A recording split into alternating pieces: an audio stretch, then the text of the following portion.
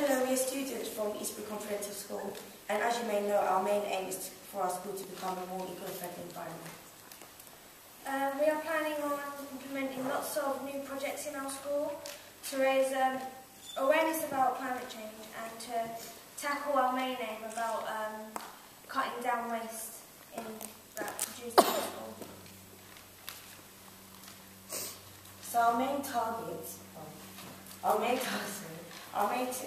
are food waste in general, but we're looking at all different stuff such as rubbish, Food waste, especially food waste. Food waste, like also in our school we have things such as a lot of food, like, I don't know to explain. There was a survey done, and in the survey the biggest waste produced was from food. So we thought we could tackle that first, because if that's the biggest contributor to it, it'd be good to tackle that one first. We also want to make posters around the school and have a green day, and that make everyone notice about the greens. How we want to make the school green, and we want recruitment. So we want to train because back at home we've got more people that are in our eco team, but we want to train them when we come back. So.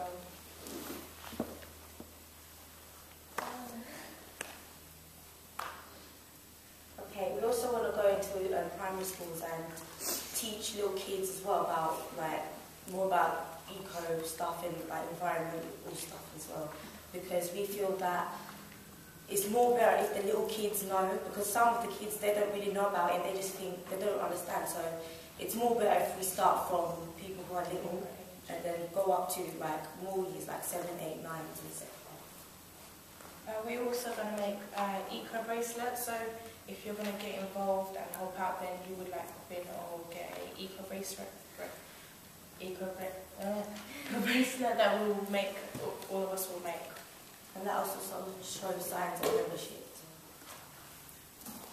So, but we've already got things going on, we've got an eco squad, we've got a greenhouse. We did a project that everyone had to bring in old batteries, and we recycled them and we had sent them off. And, yeah.